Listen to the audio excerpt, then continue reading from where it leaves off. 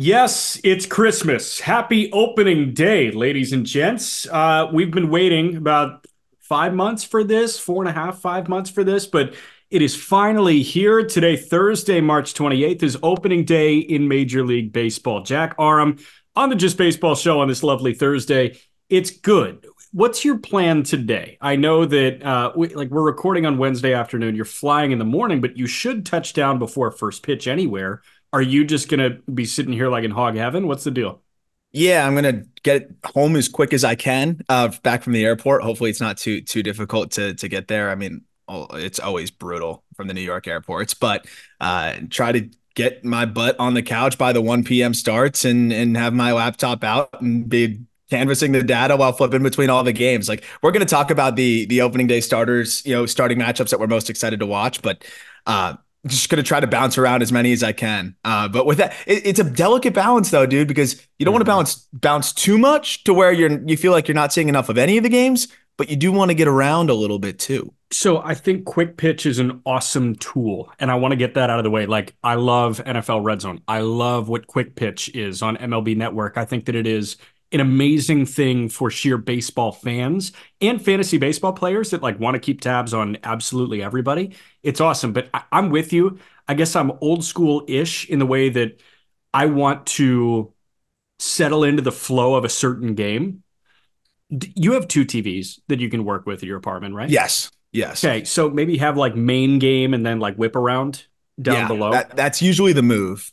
Yeah. It's usually the I move. just want to have a feature game at all times. Here's our rundown for today's show. Will Smith obviously agreed to a big time deal. Jordan Montgomery to a little time deal with Arizona, but fascinating. Matt McLain and Jordan Lawlar, unfortunate injury news. Jon Berti is now a New York Yankee. Naoyuki Uwasawa is a Boston Red Sox. And then at the end, we're going to draft our opening day games. Like we're pretty much power ranking them, but we're going to snake it. And it's like, hey, I really like Braves Phillies. I assume that's going to be number one off any board because it's Strider Wheeler, spoiler alert. But we are going to factor in the postponements too. What stinks is we're getting opening day postponements, which is just like not fun. Yeah. How many do we have so far? Two so far. And there might be more, right? Is it just weather? It's just tearing through the East Coast. Yep. Classic. Just It's just not timing fun. is crazy. It's crazy, crazy, crazy, crazy. Let's start with Will Smith of the LA Dodgers, 10 years, $140 million. We talked about Will Smith as a market setter. This is not setting the market. He got 14 mil a year. Granted, for 10 years, like, hey, you never give a catcher a 10-year deal. Having said that, Will Smith is a guy that you can close your eyes and totally see a DH or maybe even a first baseman at the end of this deal. This felt like a relative heist for the LA Dodgers, but looky here, the LA Dodgers spending money when very few other teams are spending money. And I want to give credit to the Arizona Diamondbacks. I want to give credit to the Cincinnati Reds for, going for it this offseason. But man, this has been the offseason of the LA Dodgers.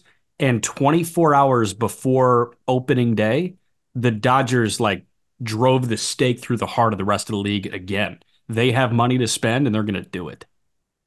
It's such an interesting contract, isn't it? Like 10 years, 140 million. Yeah.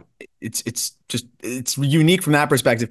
I imagine that the conversation was one of those classic, like, I'm not going to negotiate once the season starts because players just like to focus on playing. And, it's got to be difficult to be talking about an extension while you're playing. So I think that's why the Dodgers wanted to just get this done. And I'm sure Will Smith before the season. But I'm so interested to see, and I'm sure it'll be out by the time the episode's out, like the complete breakdown of the money, because I understand that they're buying out, a couple years, but still, it just seems like this has got to be one of the most team friendly deals. It could age as one of the most team friendly deals in baseball. I feel like as he continues to progress, and yeah, I think he's going to be good. Even if the catching on the back end of the deal is not as good, that bat's always going to play. Yep. This is going to be one of the better contracts I think in baseball. I think so. Buster Posey previously held the record for longest deal for a catcher at 9 years, 167.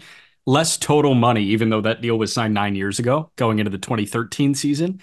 But Will Smith, 10-year deal is the longest for a catcher. And that kind of speaks to, it's similar to me to the Joe Mauer conversation. And obviously these guys are different players. Like Will Smith is not a first ballot Hall of Famer. Joe Mauer was a guy that was going to contend for batting titles, but Mauer was a guy that everybody was like, okay, he's going to hit for the entirety of his career. If he needs to move, if he needs to go play a corner outfield, if he needs to go play first base, so be it. We just need to have the bat in our game for 20 years. Yeah. That's Will Smith's kind of bat, where it's like the bat is going to be middle of the Dodger lineup caliber for the next 10 years, and you'll figure out the defensive stuff later. We have Yeah. seen blue chip catching prospects make their way through the Dodgers organization. And the prospect industry has soured on Diego Cartaya, understandably so. He was not good last year, but Dalton Rushing is a top 50 prospect in all of baseball. Tyrone Lorenzo is a guy that was a fringe top 100 guy that could make his way into top 100s around the industry by the middle of this year. What you have done is clearly say, hey, we've got our guy. I think the Dodgers could be really, really aggressive this deadline, and they could factor in a Rushing or a Lorenzo to a big deal, or maybe a Cartaya to a big deal if teams are still fooled by that. This creates a whole bunch of flexibility for them knowing that they've got their guy that's already there, that's already produced long term. That's the other fascinating part is if you're Dalton Rushing, if you're some of these other top guys, and Rushing is a guy that I think has clearly jumped to be the top catching prospect in the system. And, you got Lorenzo, who you mentioned is really exciting. But you don't really worry about that because he's years and years away. Rushing could be a year away. I think by next year could potentially debut. He's going to He's such a Tulsa. good We know bat. that. He's going to be in double A. Yeah. Yeah, and I mean, I think he could quickly fly through there. So there's a new, I think, approach to where a lot of these offensive-minded catchers, they can have two of them on a roster. I think more teams are going to start doing that, especially when, you could DH one of them. And I don't know what the plan will be, because they do have Ohtani, they do have other guys that they're going to want to put in the DH spot. So it's going to be fascinating, but I just don't even think they're worried about that. The Dodgers are always operating at the big league side. They're not worried about blocking guys or anything like that. But to your point, knowing that you've got Will Smith for sure now locked up for the next decade, if a team really wants a couple of your catching prospects, because those are a couple of their better guys, you could maybe pull that trigger now and not be as worried about, oh, well, what happens if Will Smith is gone and, we don't really have a clear-cut next in line guy. So not only does it give them a really strong situation in terms of, hey, maybe they can be a little bit more aggressive with their trade capital. On top of that, you got your backstop situation settled for the next decade, or at least close to it, even if you move them off there eventually. The deal reportedly includes deferred money. This is going to be a thing, isn't it? Yep. Well, which is crazy at 14 AAV, we're deferring still. Yeah, like it does feel like it feels like the Dodgers are almost operating at like a salary cap that they've set for themselves, even though like you look at the LA Dodgers and salary cap, those things do not belong in the same sentence at all. But it feels like they're setting their own arbitrary cap that's well above the competitive balance tax. And they're just like, oh yeah, we want to stay under this number, so we're not paying X amount of tax penalties. And like, okay, I get it, but you're still blowing the rest of the league out of the water when it comes to, total It's salary. probably the Cohen tax. That's probably right around where they don't want to go over, I'd imagine. You think so? Is that the second apron? Is that what we're talking about? Yeah, I don't know. I can't do the accounting anymore because I don't know what's deferred. I don't know. I know Spot Track does that, but again, we got to wait for a lot of those things to get updated. I mean, we kind of figured that Will Smith was never going to go anywhere. I just, again, I'm really surprised by the finances of the deal. How many years of control did he have left? I think it was two. That's I'll pull it up right crazy to now. me. Like you're telling me this guy isn't worth more than that? Like look at what JT Realmuto got. He I had feel like, and that was years ago, and he's older he at the had time. one From not, more nah, it's about the year. same age actually. Yeah, this is his age 29 season. This was going to be his second ARB year. So he was going to be up after the 2025 season. Okay. And the thing that I do actually kind of not even realize is Smith's a little bit older, Yeah, 28. which is fascinating. Like what Real Muto was actually younger at the time of the deal, so that does add a little bit more, to it. But again, I still think it's an absolute heist. That said, when he's 38, he may not be, giving you much defensively, and he still has that money guaranteed. But for him, I think for Will Smith, it's like, okay, I just guaranteed myself $140 million. Sure, at some points I might be giving leaving a lot of money on the table. But I think it just seems to be one of those situations where he doesn't really care. He's going to play for a World Series every single year, most likely, and he's going to be fine financially no matter what, even if there is some money left on the table. I'm interested to see if there's a lot of incentives in there. I wouldn't be surprised, things that kind of scale that up. But I mean, what a deal for the Dodgers. Speaking of leaving a lot of money on the table, Jordan Montgomery is an Arizona Diamondback. 1 year, $25 million. He has a $25 million vesting option. And let me walk you through the criteria here. He gets an opt out in 2025 if he makes 10 starts this year. So on his 10th start, that becomes a player option pretty much. The player option would be $20 million with 10 starts. If he makes 18 starts, that's $22.5 million for next year. And if he makes 23 starts, he's owed $25 million. So the reality is the max of this deal is 2 years for 50. I was thinking 4 years for 100 for Yeah. Jordan Montgomery. And like, oh, okay, Blake Snell gets a 1+1, Bellinger gets a 1+1, whatever. This was like the one Boris guy that deserved a long-term deal. This guy's Mm-hmm. put up an ERA in the mid threes and has thrown 180 innings plus, 170 plus each of the last 2 years. And did And it on the he's postseason getting a stage too. yeah, and he's getting a 1+1. And not even the 1+1. It's like one, and he has to earn the +1. That's the crazy part. And it's easy it's a very attainable target here. A guy that pitches a lot, just needing to pitch a lot.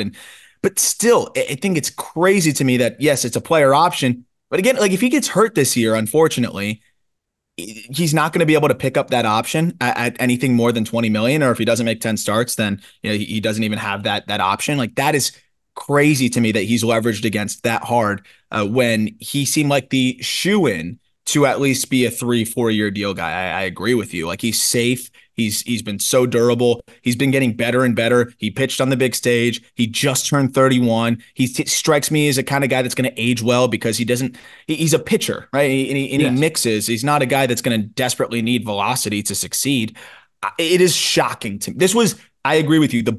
Of all the Boris failures this spring training or this offseason, and it's spring training technically because that's the only time he has this guy signed. Uh, I got to say this is the most surprising one, not because he's the best or anything like that, but because of what you said, just how safe he is. And the fact that on top of it, he has to earn the ability to pick up an option for the same amount in the second year is crazy. Like if he hits the best incentive marker there, right? If he makes those 23 starts, he has the opportunity to have the same deal again. That's absurd. It's barely more than the QO.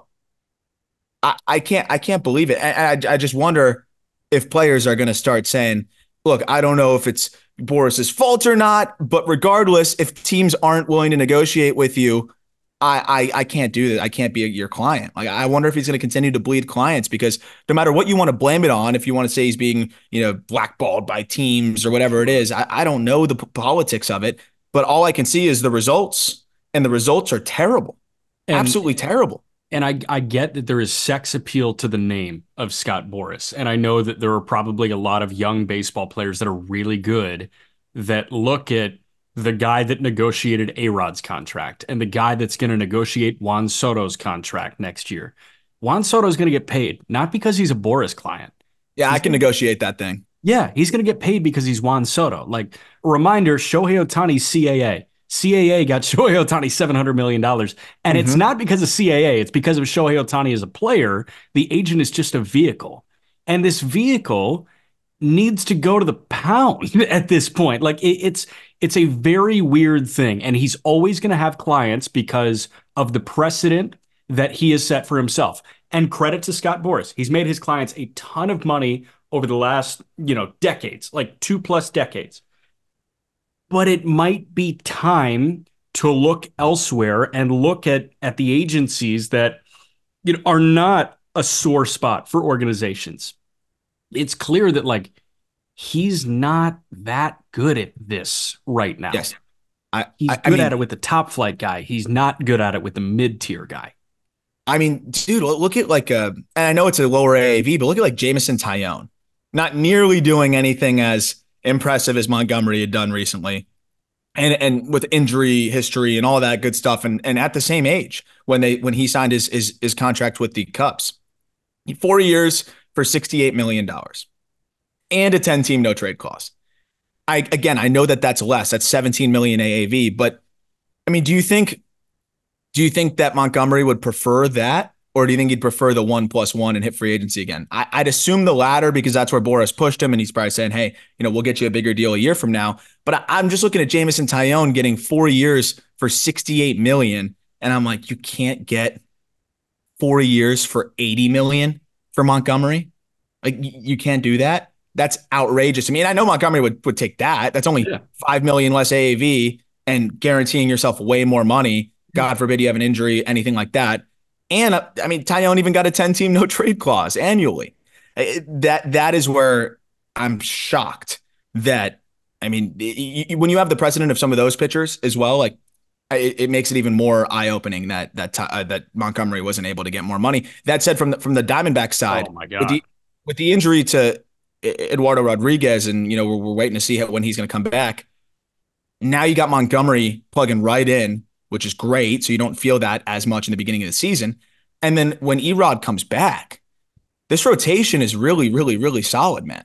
Like I mean, really dude, solid. The D-backs are serious. I said it, and I feel very strongly that the X factor for the Arizona Diamondbacks before this Jordan Montgomery signing was the five star. Is it Ryan Nelson? Is it Tommy Henry? Are they going to be serviceable?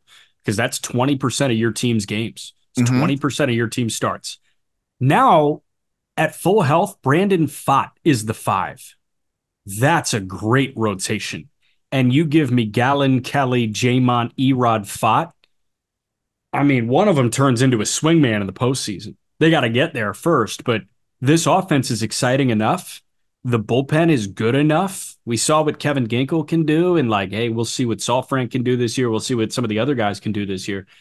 But man, that rotation, there are very few that are better than that rotation. I'd take Seattle's over them.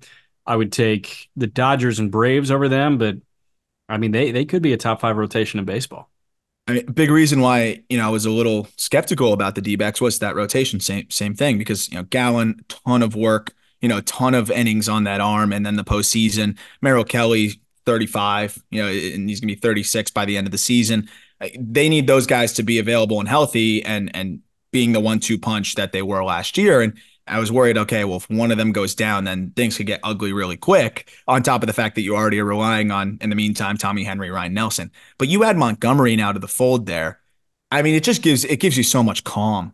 Yeah. I think you can just, even if there's some inconsistencies with the rotation, just Gallen, Kelly, Montgomery, and Pfaadt as your, even now with no Erod, Pfaadt as your four is Is great. great. And Pfaadt is your five. He could be one of the best number fives in the game. If anything, he could almost leapfrog Erod, and Erod could end up being one of the best number fives in the game. Regardless, however you want to stack it up. So it just gives me a lot more calm. And also with no Erod, this rotation, the only lefty was Tommy Henry, who, I think you prefer in a swingman type of Yes. role, spot starter type.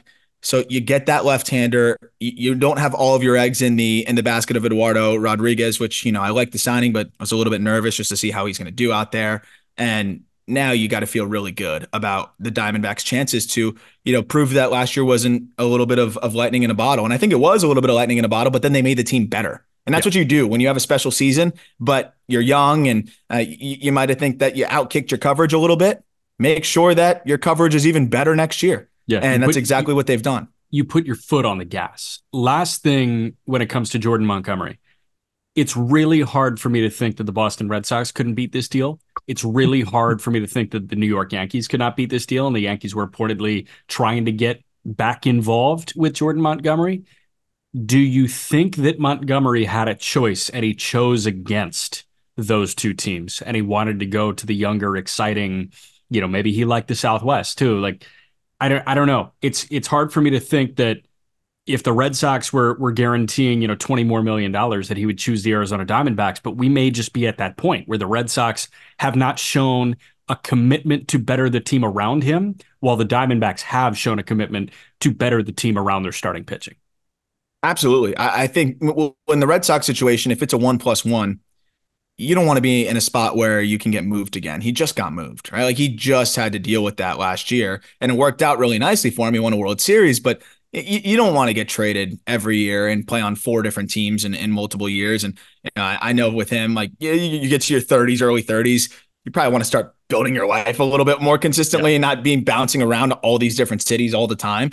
So he probably figures he's going to hit free agency next year or pick up that option. No matter what, he's already going to probably have another team that he's going to play for, or he'll re-up with Arizona. But I do genuinely think that what you said is true, where I do think he preferred to be in Arizona. Younger yeah, team. They're clearly invested in winning now. Maybe this is a team that could be interested in extending him long term if things go well this year and they really like him. But on top of that, I mean, Red Sox, they're probably not going to be great. They're probably going to move you for prospects if they get the opportunity. Yankees, he's been there, man. Like he's played there. It's not for everybody. And Montgomery never had any issues there. He actually had a nice career, and I know Yankees fans appreciated they everything he like did, him. and Yeah, he never got knocked or anything. Like he was always even keel, but you don't know what it was like for him. Like he could have easily just been like, okay, I've had enough of that. I don't need to go back to that New York market yeah, for that amount of money. So I think that could easily be a big part of it. And if I were him, I'd rather play for the Diamondbacks. I think It's so. just as serious. They're just as competitive. They were just in the World Series. He faced them. You got to see them up close and personal and see what that team was like. And I'm sure that was eye opening for him. And it's I think a different opportunity for him to be the vet on this team and still be able to compete. Yeah. New arm in the American League East, and we're going to get through the rest of the headlines, somewhat quickly, and then we're going to draft opening day games that we want to watch. New arm in the AL East is Naoyuki Uwasawa, who did not make the Tampa Bay Rays opening day roster. So instead of going to Durham, the Rays in turn traded him to Boston. I'd assume for like cash considerations or something somewhat minor. But Naoyuki Uwasawa is going to be a major league pitcher. He's going to pitch for the Boston Red Sox. What can Red Sox fans expect from Uwasawa? Yeah, so the thing that I keep seeing is like, oh well, if the Rays are letting an arm go, then he can't. It's especially into the division, like he can't be that good. But blah blah blah. Obviously, he's not a mid rotation starter, but there's a chance he could be a back end of the rotation starter, or at the very least a mop up guy. And the Red Sox need somebody that can just eat innings, and he's a guy that can definitely eat innings. But it's a really unique feel to spin the baseball. He can create crazy induced vertical break and ride on his fastball, despite it only being about 90 to 91 miles per hour. But he's got some really unique characteristics to his stuff and can manipulate the baseball and give you the kitchen sink, like Aaron Savali type of, you're going to get all these different pitches coming in all these different directions. I feel like Boston's the perfect place for him with, the crew that you're going to have over there with Breslow. And then you also have, the ties to drive line with Kyle Bodie and things like that. So I think this is a spot where he can kind of maximize some of those things because he's a big pitch characteristic guy. And, again, the Red Sox just need innings to be eaten. People talking about, oh, why would the Rays let him go? He can't be that good anyways. Well, of course, he's not going to be great, but he's also not a slouch just because the Rays let him go. He had an upward mobility clause in his deal, meaning, if he wasn't going to make the team, he could get out of there and Yeah. get an opportunity to get moved elsewhere. And the Rays are perpetually in a 40-man crunch. He wasn't on the 40-man roster. He was a minor league deal. So they didn't have room for him on the 40. They're going to move him. The Rays pinch out good players all the time. All the It's time. because their 40 man is so loaded. They, So they pinched that's a out a short-sighted guy. way to see it. It's a good They pickup by the Red Sox. 100%. They also pinched out a 90 to 91 good IVB guy in Joe Ryan. Like, Yes. don't forget that Joe Ryan was a Ray that was a victim of a 40-man crunch. And guess what? He looks like a front to middle rotation guy in Minnesota for a team that can win a division. Yep. Totally agree. A couple other guys that I want to get to here. Jon Berti is now also in the AL East. He was traded by Miami to the Yankees. Do we know what the return was? I just saw Berti was going to New Yes. York. Yes. So Shane Sasaki, Rays, it's a three-team trade. So Shane Okay. Sasaki from the Rays to the Marlins, Ben Rortvedt, the catcher, Mm. from the Yankees to the Rays, and then a Yankees prospect that's become like a prospect analyst darling, John Cruz, 18-year-old that put up some good numbers on that Yankees complex super team going over to the Marlins, who actually will become one of the Marlins like five or six best prospects immediately, which Wow. is more of an indictment on the Marlins system. Berti is a great get for the Yankees. Back-to-back two-war seasons. They needed some speed in that lineup. TJ's out. Oswaldo Cabrera just he's struggling, Yeah. and it's been tough to watch. I think Peraza's hurt, right? So Jon Berti can plug in at third base immediately. He'll probably be the opening day starter there. But even when you get DJ back, he's an insurance policy for the often injured DJ LeMahieu. But he also got run at shortstop for the Marlins where he's passable. He got run at third base, left field, right field. He can plug in center in an emergency. He's played second. Like he's the perfect utility guy. He led the league in stolen bases a couple years ago. He's somebody that I think adds a dynamic aspect to this Yankees lineup that they've kind of been missing.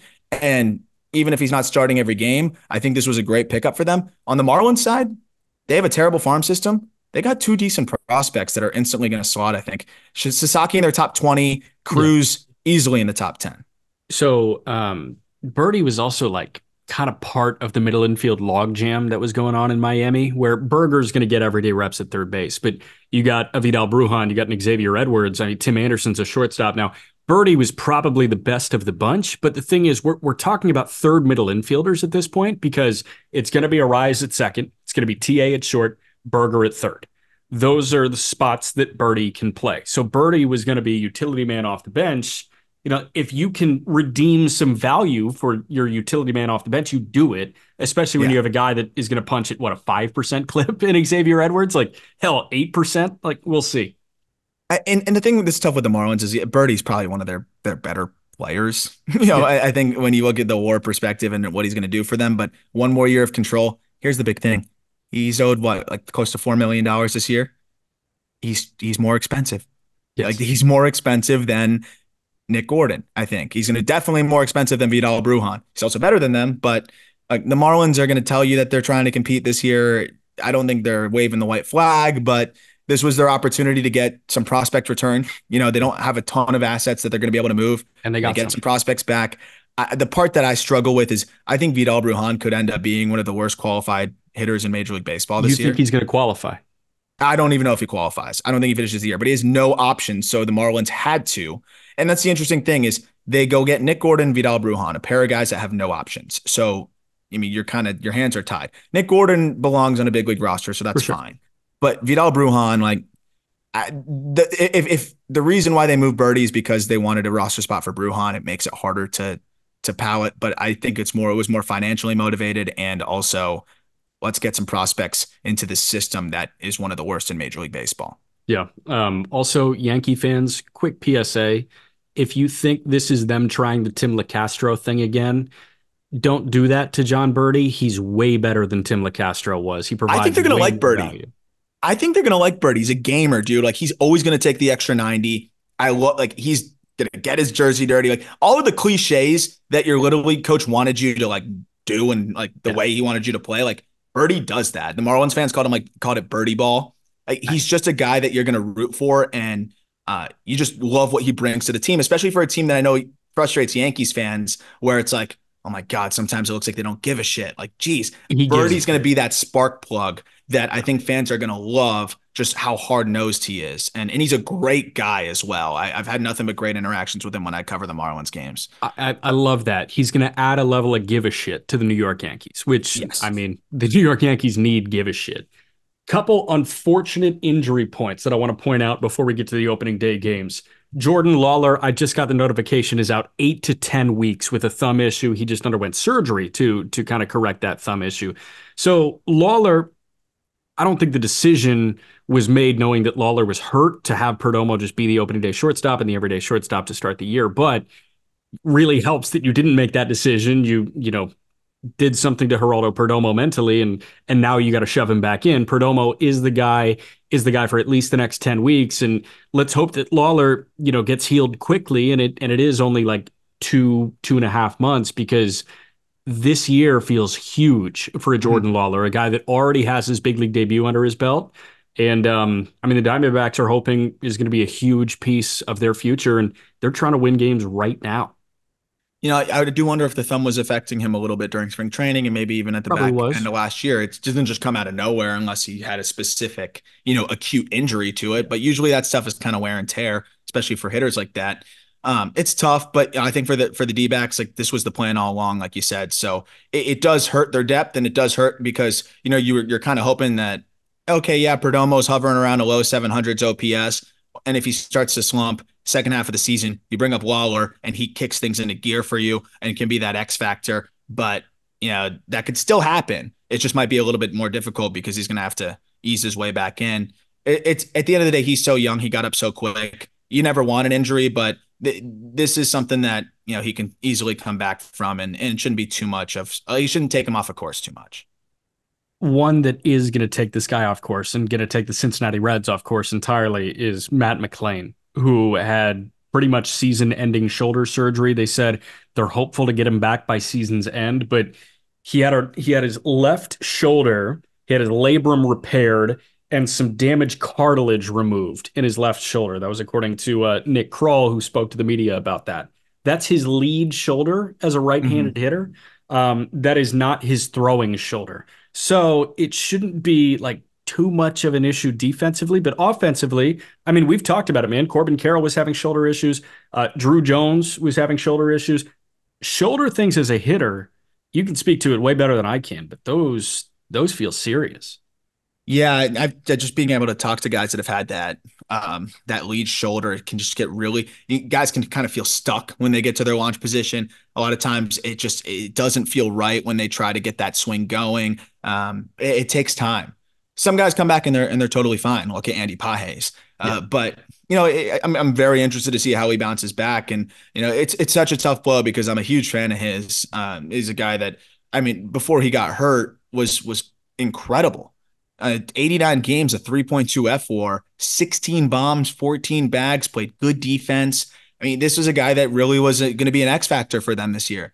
Injuries are a bit of a concern, though. He's had some history of injuries, even going back to the minor leagues. And then last year he was At banged up. UCLA too. Didn't he have some issues at UCLA? I believe so. I'm not positive, but I'm pretty sure. So this is something that is worth monitoring. And hopefully this time off repairing the shoulder kind of get him to get his whole body right. And hopefully the Reds can get him back for the end of the year because he could be that boost that they need. And he's just a really dynamic player. Man, tell you what, the Santiago Espinal deal, especially with Marte suspended for 80 games and all the other injuries that they were dealing with, the Espinal move felt big when it happened. It feels huge on the heels of this McLean news. Oh my! I mean, he's going to be a lot better than anybody else that they were just going to bring up there and shove in. And unfortunately, Edwin Arroyo with his shoulder too, one of their top Yeah. prospects. I mean, I don't know if he would have reasonably got up this year, but it's just like anybody that you could have even brought up rushed in an emergency. And it seems like even their depth is getting knocked out a little bit. So it's tough right now. I don't know what's going on in Cincinnati. It's just it's been bit by the injury bug like none other. Something in the water, I guess. Also, I just went to Fangraphs to pull up the Reds depth chart, and Bo Bichette's player page came up. I'm Oh, sorry. Like, oh oh, my, oh, it oh was man. fun. It was fun. I will say that it was fun. No, it was a blast. It As was a of blast. right I didn't now, realize we did it for 20 minutes. I didn't know if people were going to be like, that was ridiculously long. That sucked. people liked it. But a lot of people thought it was funny. So I'm glad. As it Sorry for looks, those that may have thought it dragged out, but yeah. it was a good time. It was a good time. As it stands right now, here's Fangraphs projected opening day lineup for the Cincinnati Reds in the infield. Like the outfield is Steer in left. I mean, I guess Benson in center, maybe Bubba Thompson in center, and then Benson or Fraley in right. Hell, maybe Fraley in center. But the infield is CES at first, Jamer at third, Elliott short, India at second, and Nick Martini is the DH. Couldn't you just DH India and have Espinal play second? I feel like that's probably the best version. That's probably the lineup they'll roll with. I would assume so, behind Frankie Montas. So we will see. But without further ado, let's draft the opening day games that we most want to watch. So first pick is going to be the game that it's like, oh, I'm not missing a pitch of this. And then the last game is like, who is that starting for who? Yes. And who are they playing? We're going to snake it. Arm, I will let you have the first overall pick. So I get Oh, two and three, you get four.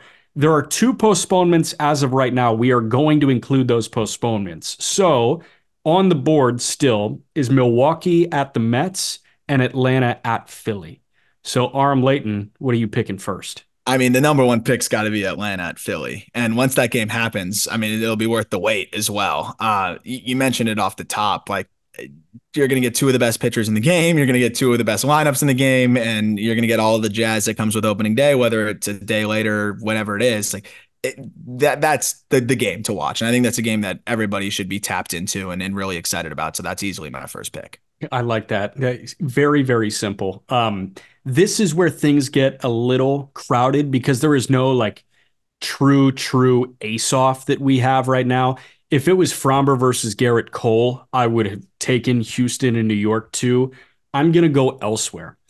My second or my first pick, so I guess the second overall pick, I'm going to Arlington. Cubs Rangers, Justin Steele, Nathan Eovaldi, the debut of Wyatt Langford, Evan Carter in the Mhm. lineup. The Rangers are not getting their rings on Thursday. I think they get them on Saturday. But like this is a Cubs team that wants to compete, and Cody Bellinger's back in the lineup. And we're expecting huge things from a Seiya Suzuki type guy. Um, Going up against the reigning world champs, I've got them with the second pick. We'll snake it again. I'm still going to stay away from the Yankees and Astros. I'm actually going to go to Toronto and Tampa. Zach Eflin, Jose Barrios. Ooh, That's pick three for me. I'm reach. fast. It might be a reach, but I think it could be like a 2-1 game. If Eflin shoves again, I'm just going to be fully convinced that the Rays are winning the AL East. Convinced. That's fair. I mean, I want to see Eflin on opening day. I think that's going to be a fun one to watch. Yeah. Um, there's a couple that are so tough now because it's like one, and I'm mostly basing these decisions off of the starters. Yeah. But there's some like additional things like a Langford debut, like you mentioned, some other things that could be interesting. My pick's going to be San Francisco versus San Diego in San Diego, 4 o'clock start Eastern time. Logan Webb, Yu Darvish. That alone is super exciting. There's something about the Padres. They just grab me. Like even when they're not good, I still watched so many games last year. The Tatis, just the Tatis thing and right, and just anytime he's up, it's must see. Machado, I've always been one of my favorite players. Xander, I could watch hit all day. But then on the San Francisco side, a couple of new faces. Like I'm excited to just see how some of the new faces look there. And then on top of that, Jung Hoo Lee, making his Mhm. major league debut, and that's also very fun. I think that's a blast of a matchup. Logan Webb, one of the best arms in the game, and then Darvish is just you can watch him do his thing anytime and have a blast. Even when he's not on, it's just so fun to watch him pitch. Yeah. All right. You got pick five now. Go back to back. Ooh, back to back. Okay, I'm gonna reach for a fun one here.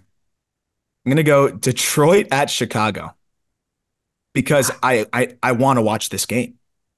Tarek Skubal versus Garrett Crochet. That's crazy. I know, but actually, I just realized the Are Astros you and going the to Yankees are still rescind? on the board. Yeah, I rescind. That's a terrible pick. Um, I tip my hand though for my next pick. Nestor Cortez versus Framber Valdez, Yankees Astros. I forgot that that's still on the board. Of course, I'm going to go Yankees Astros. Nestor, a friend of the program. Framber, I think he's going to bounce back. It's crazy to say bounce back. He had like a 3-4 last year, maybe even better than that. But Yeah. I think he's going to have a really strong year this year. I think Nestor looks healthy and good. That's going to be fun. And Yankees Astros, you're tuning in anytime. And I think both of those teams are going to be really strong this year. That's got to Okay. be the other pick. I'll leave Tigers White Sox on the board for you because I've got two picks right now. That was nowhere close to the top of my list because, I mean, that White Sox lineup is miserable. By the way, did you see Jordan Leisure made the roster? That's also why I'm picking it. I'm ready to see him maybe pitch in high leverage but I don't know if Grifol likes leverage, whatever the hell that whole ramble Yeah. was. Well, But and Crochet's probably going to go 8 innings, right? Most he yeah, went in just spring training stretching was them all the like way 3. out. I saw it. So the White Sox put out a video on Instagram of like, it was a Crochet hype video. And the top comment was 3.2 innings pitch masterclass. I was like, oh man, we're at that point now. I go first to two. So this is the sixth overall pick. I'm going to Kansas City. Twins, Yeah. Royals, Pablo Lopez, Cole Reagans, influx of money into the Kansas City, rotation, lineup, all that. The good vibes at Kauffman are a thing. And Pablo is a Cy Young sleeper. The Minnesota Twins, are they still really good? I think the answer is yes. So Minnesota at Kansas City is pick 6. We got 15 games that we're picking from. 7, I'm going to LA finally. The Dodgers open at home. Tyler Glasnow against Miles Michaelis in St. Louis. Is there appeal in Miles Michaelis? Not really. No. Is there appeal in the Cardinal lineup against Tyler Glasnow? Absolutely. Hmm. And is there appeal in the first game that matters for Shohei Ohtani at his new home ballpark? Yes, 100%. So that's my next pick, St. Louis at the Dodgers. I'll go Castillo Bayo in Seattle. Mm-hmm. Like Bayo, I'm interested to see if the how the Arsenal looks, if there's any like subtle tweaks. I haven't kept up with him in spring training too much, but he's still a fun guy to watch pitch. But really, really about watching Luis Castillo. Seattle's also just another team I'm really excited to watch this year. Several new faces. Want to see Polanco out there, see how he does. The Mitch Haniger reunion, but no, these are just two teams that I think are going to put up plenty of runs this year. And I'm interested to see how Castillo comes out against a pretty good Red Sox lineup, and I'm very interested to see how Bayo fares against a very formidable, Mariners lineup as well. It's just a fun matchup. I And dig it. then my next one, I'm going to go for that reach, that Detroit Chicago matchup. I get it. Chicago, I'll probably close my eyes in the bottom half of it. No, I won't because I'm going to just watch Tarek Skubal just Mhm. bully people. Like I almost get to watch like it's going to be like Jacob DeGrom and his rehab assignment in low A. I'm just going to watch Tarek Skubal absolutely obliterate the White Sox. That's going to be really fun. And then Crochet, like there's tons of intrigue there. What does Garrett Crochet, the starter, look like? That's going to be fun. And then how about this Detroit lineup? There's a lot of fun young players in there that I'm always excited to see, from a Riley Green to a Kerry Carpenter to a Spencer Torkelson to even a Parker Meadows. This is a very intriguing young offense. I think it's going to be a fun matchup. All right, we're through nines. We've got 10, 11. We've got six left because there are 15 games. Pick 10 for me is in South Florida. Pirates, Marlins. Mitch Keller, Jesus Luzardo. I'm interested to see Luzardo take on that young and pretty exciting Pirates lineup. You got O'Neill Cruz back healthy. Henry Davis is going to catch. What does that look like? Then the Marlins, does Luis Ariz go 2 for 5? Is he 400 to start the year? Because we're going to be on 400 watch again. Oh, I'll be fascinated by it. So I will go Pirates Marlins. And then after that, I don't know if this is a reach, but give me Nats Reds in Cincinnati because I want to see what the hell Frankie Montas looks like. Frankie, what is that lineup card read for David Bell? And then Washington is CJ Abrams going to swipe 2 bags? Is Joey Gallo going to make contact? There are enough storylines for me.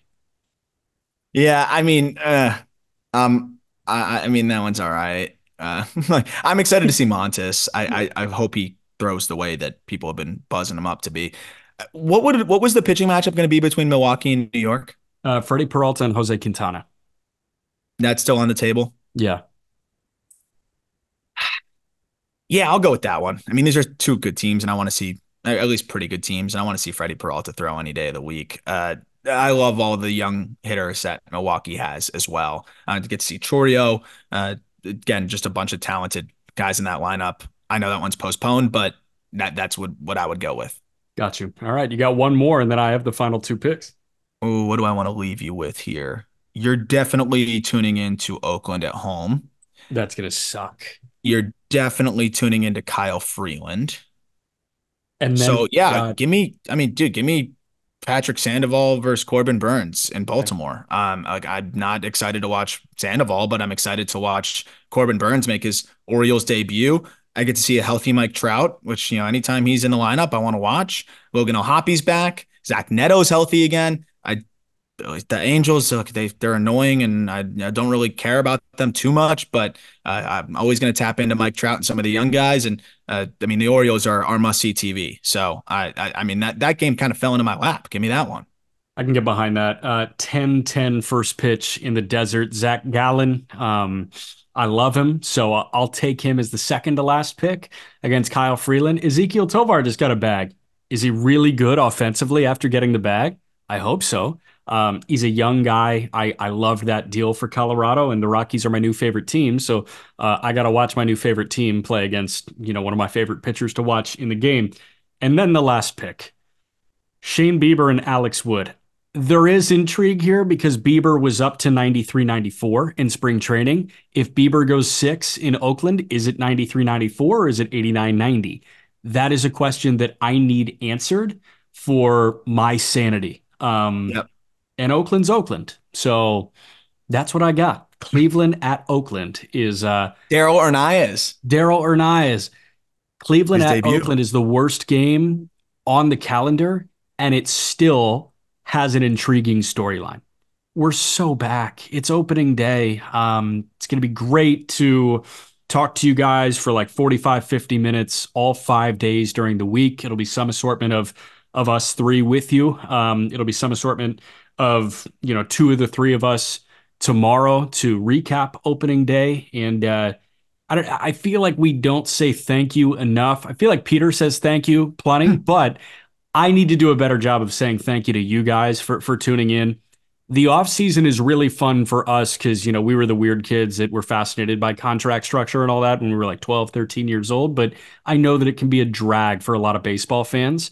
Thank you for bearing with us through the Yep. off season. And this is really the fun stuff. As much as we enjoy the off season, it's way better to turn on the TV and watch baseball and react to that baseball that's happening. And we're going to do that for the next 7 months. So buckle up and enjoy. And we're so thankful to have you along. I mean, you hit the nail on the head there. I mean, just for us to even be able to do this continuously through the off season because people actually support it and listen is so amazing, and inspires us to try to come up with content ideas and fun stuff to keep you entertained. But thank you for allowing us to do that and giving us feedback on what plays, what doesn't. And then during the season, it's still more of the same though. If you guys want us to do certain things or cover certain things, let us know in the comments on YouTube. But I mean, it's so surreal that we're starting another season, then we get to do this and do it every day. So I'm eternally grateful to those who have listened and those who share the show with people. That's my favorite thing too, and Yeah. and help us grow it and say, oh, I shared it with all my friends. I'm like, really? like, Wish we I could got, offer you like a referral bonus. Like, hey, yeah, you I'm get like, 50 it's bucks free crazy enough play. that you listen to us like several times a week. You're dragging your friends into this. Like that's so cool. And again, it's surreal that we get to do this. So I'm eternally grateful for that as well. Hopefully for you guys, we get you a little flash sale in the next couple of days. I think we might be doing that little flash sale We're, in we're terms out of of merch. stock of the rope hats. I got to re up. Wow. Wow. Yeah, people are fucking Still awesome. hoodies and long sleeves and all that. Oh yeah, everything else, but the rope hats we got to re up. All right, we'll re up on the rope hats, but for now, get like your hoodies, long sleeves, all that. Our network is awesome, and our network is expanding. We've got a quirky show with Javier Reyes, Baseball versus the World, but I mean, just fantasy baseball is kicking ass. Rami Hmm. Lavi, Vince D'Amato, they have been awesome getting you prepped for the season, and they will keep you up to date on waiver wire, streamers, all that stuff. The call up is firing through the top 100 in detail. Go listen to that. And Clubhouse Chatter with Kevin Henry has been great. That'll be every Monday during every Monday during the season. You'll hear from a new player, and you'll Yeah, get like so he's in the clubhouse getting sound from guys as the season's going on, and you're getting just some kind of behind the scenes information and just context to what's going on. It's a great way to start your week and catch up with so many different players because he's going to be all over covering different games. And just a reminder that we're kind of in the playoff push with basketball, and the Just Basketball show is going really well too. So Chris Manning and Brendan Clean, they've been doing a great job, and been putting a bunch of stuff on social media. And if you're into the NBA playoffs and all that, be sure to tune in to the Just Basketball show as Yes. well. But that's it from us. Happy opening day, everybody, and we will talk to you to recap it all tomorrow.